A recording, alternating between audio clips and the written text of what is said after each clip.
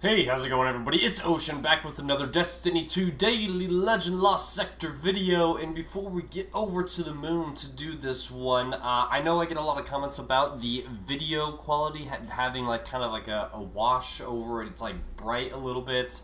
I thought it was my Destiny 2 game itself, or even my monitor or whatever. I don't know why it'd be my monitor, but it looks good on my screen, but every time I render it, it comes out weird. So I kind of dissected it. I believe it was my editing software, so hopefully I fixed it or at least made it better while I continue to look into it and mess with some things. But I do believe it should be better this time around. Let me know what you guys think, and well, here we go. We're heading over to the moon. We are doing the K1 logistics. Champions are barrier and overload. The burn is void. Shields are arc and solar. Modifier hot knife, and we are going for some exotic chest armor today.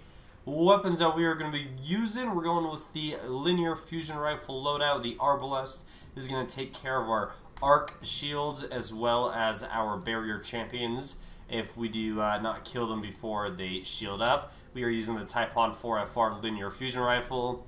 I haven't used this one too much. I'm only level 11, so I don't have all of the best perks on it, but this is the crafted version that you can get God Rule. So this is a very good weapon to use. And then we are going to use the Under Your Skin combat bow. This is going to be for our overload champions as well as is void, so it's just going to deal some pretty good damage.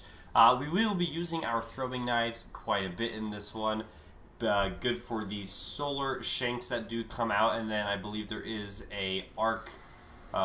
There is an arc shielded knight or captain in the first room, but we don't actually have to kill it. Anyways, we are going to be using the linear fusion rifle ammo finder as well as one hands-on. Make sure you have your overload bow perk on. If you're using the Arbalest, you do not need barrier perk on.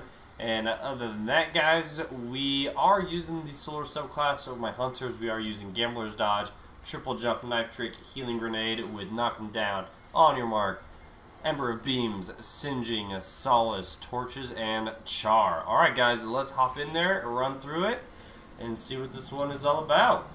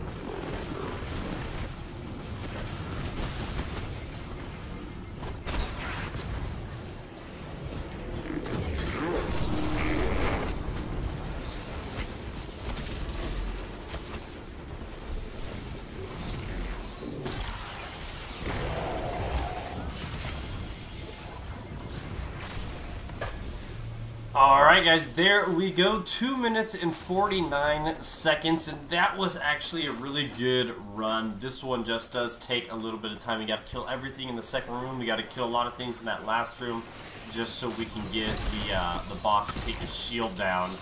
So there he goes. That's a pretty good run, 2 minutes 49 seconds. If you can get anywhere in between 2 to 3 minutes, I think you're doing good.